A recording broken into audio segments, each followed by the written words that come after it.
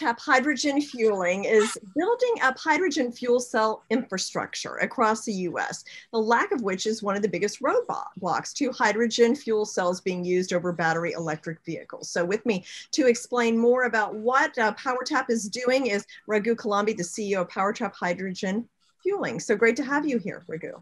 Good morning, Jane. Thank you very much. So let's just start. And I was telling you, I've been hearing a lot about hydrogen, and I think people are familiar with it, but can you just explain, like, where does it come from? What is, just for people who don't know a lot about hydrogen energy, where does it come from and how do we use it? Absolutely. So hydrogen is the most abundant element in the universe. However, it does not exist in a raw form. We make hydrogen using renewable natural gas, using a process called steam methane reformation. And the advantage of hydrogen as a clean fuel over, say, battery electric vehicles and gas or diesel has to do with a couple of different areas. One is in the time to fuel a vehicle. Battery electric vehicles take a long time to refuel. Whereas hydrogen vehicles can fuel as quickly as you fuel your consumer car. Secondly, the cost advantage over diesel, which is a main competitive fuel for the long-haul trucking market, which the industry views as the larger opportunity in the near term. Hydrogen has a very big cost advantage. The big challenge is that there are a lack of fueling stations, and ours is a fueling technology and refueling technology. There are under 100 stations in the United States versus approximately 25,000 battery electric vehicle charging stations and 150,000 gas stations. And so we're focused on building that fueling infrastructure. So when the vehicles do come in the next couple of years, people have places to go to fuel their truck or their car. Absolutely. What does a hydrogen fueling station look like? Does it look like what we think, or how does it work? It would look very similar. Our technology is very unique because we actually make hydrogen at the individual station level. Our technology would look like a modular unit, and including the space that's needed for the vehicle, it's under 1,000 square feet that we need.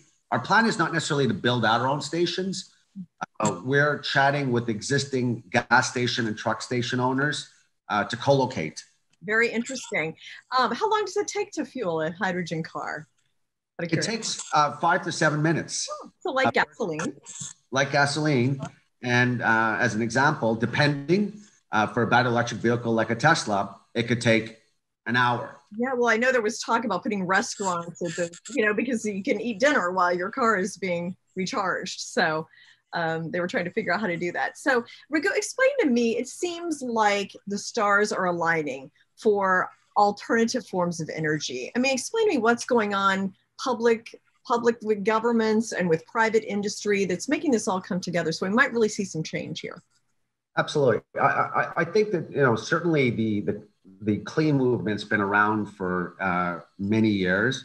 My view, having teenage sons, is it's another generation that's driving it and demanding it for their generation and their offspring.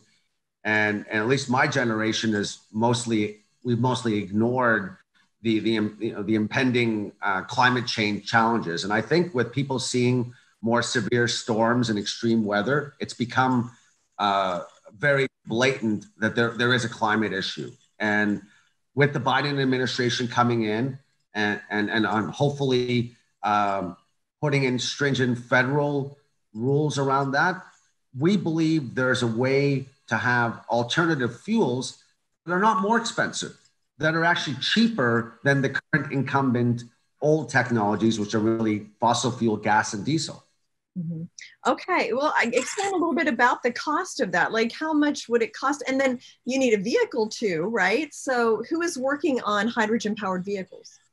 Super, I'll start with that. So right now, there are hydrogen-powered cars on the market, only a few. There's a Toyota Mirai. There's probably about 15 to 20,000, mostly here in California. Hyundai has a car also. BMW is coming out with a car. It would cost to fill a hydrogen car with the current technology approximately $50 to $60 a tank, and that would take you about 400 miles.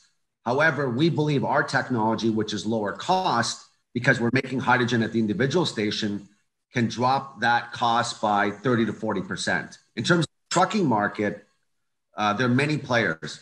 Toyota is the biggest OEM in the world, automaker. They are coming out with a hydrogen truck. Daimler and Volvo have a joint venture. Hyundai has made an announcement. And then there's a pure play company called Nikola Motors on the NASDAQ, which has got a lot of press in the last few months. They're launching a hydrogen long haul truck and say they have over $10 billion of orders. What is the exhaust? I mean, how is it cleaner than what we've traditionally seen in vehicles?